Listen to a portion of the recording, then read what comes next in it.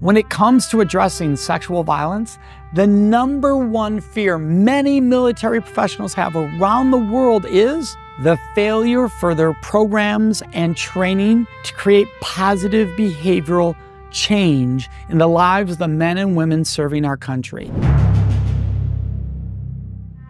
We need to go from a don't what not to do approach to a what to do approach. What can I personally do to make an impact?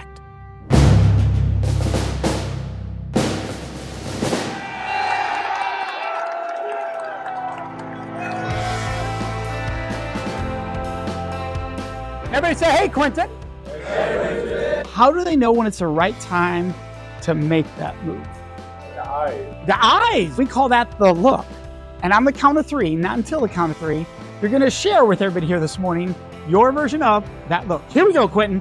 1, 2, 3. Give it up, give it up, give it up. What's interesting is I've been doing this for 30 years. We're working in the military for 20 years. I've never seen the same look given twice. I've never seen that version of the look ever before in my life. Why is that important to understand? Because that means everybody in this room has a completely different look.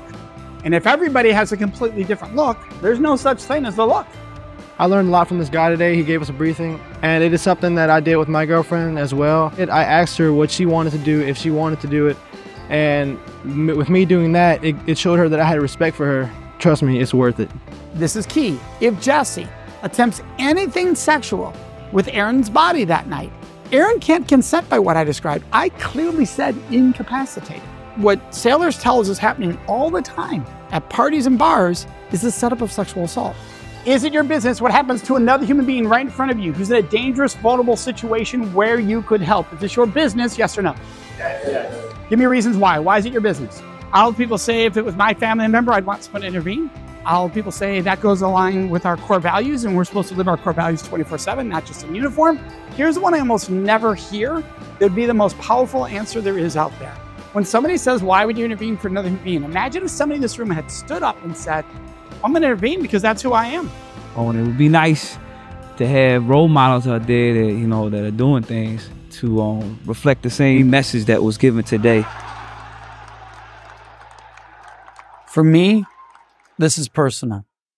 In 1989, I received a phone call from my mom that the youngest of my older sisters had been raped. It was 1989. I remember it like it was yesterday. Why? One thing was going through my head. It was a very simple, clear thought. I wanted him. If you think you feel the same way in that moment, just say, yes, I would.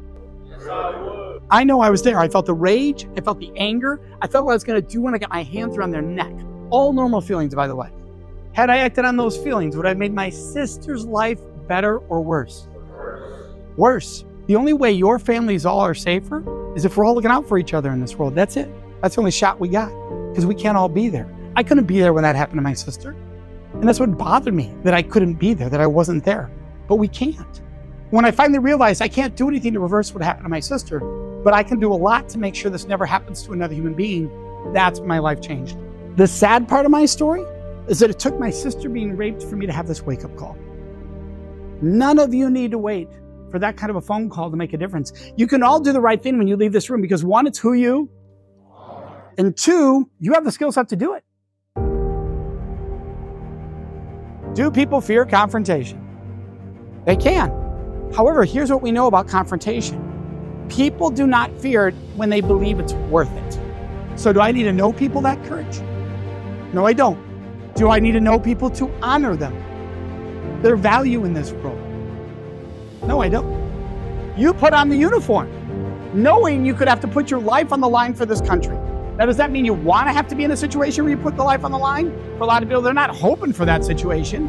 But if it happens, they know, I believe the country's worth it. All right, so when we believe it's worth it, we do what it takes. So the question becomes, is Aaron worth intervening for? Please answer it like you mean it. Yes or no, is Aaron worth it? Yes. And one of the coolest aspects of working with the military is that we're not reinventing the wheel here. What we're doing is strengthening that foundation of respect so that we truly have a culture of respect throughout.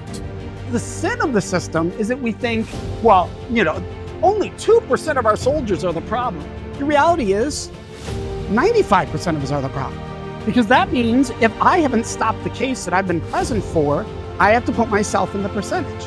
A leader will admit to their Marines, today's going to get uncomfortable. And I'm not even the best person to have this conversation. But as a leader, it's my responsibility to have this conversation. And I'm willing to get uncomfortable because you mean that much to me. Question number 1. Does every human being deserve a choice before you do something with their body, sexually or intimately, yes or no? Question number 2. How do you normally give somebody a choice in life? You simply ask a... So we all believe in asking first.